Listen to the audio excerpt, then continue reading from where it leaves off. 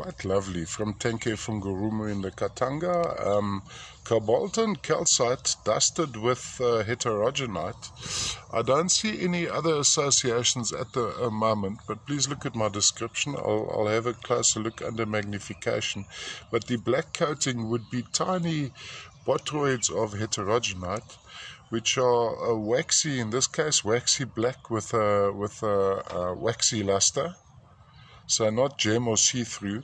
And then the matrix is maybe a young dolomite. Quite typically to this deposit, the dolomite, the cobalt and calcite runs through the dolomite in little veins and pockets. Main point of appeal though is this section. I'm just going to see if I can get a little bit closer to the camera and reduce exposure. Let's see if we can get exposure down. Ah, there, that's pretty, oh, that's a little bit under. Let's see if we can do that. Lovely looking inside there. From a display point of view, can be displayed flat on a turntable going around like this. So you've got an all-round display. So looking from the top down, you'd have this effect. Quite a lovely piece. Size-wise, half a hand size, not too heavy. So there's not a lot of matrix on this piece.